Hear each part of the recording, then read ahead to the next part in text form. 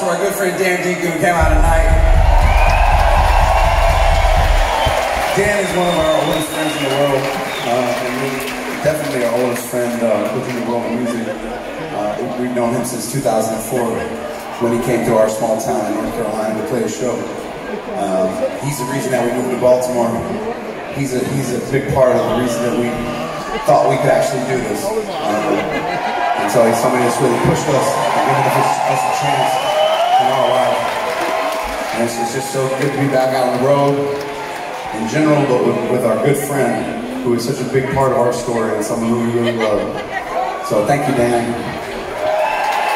Woo. And we thank all y'all for coming out tonight, man. It's been a weird couple years, you know. It's been hard.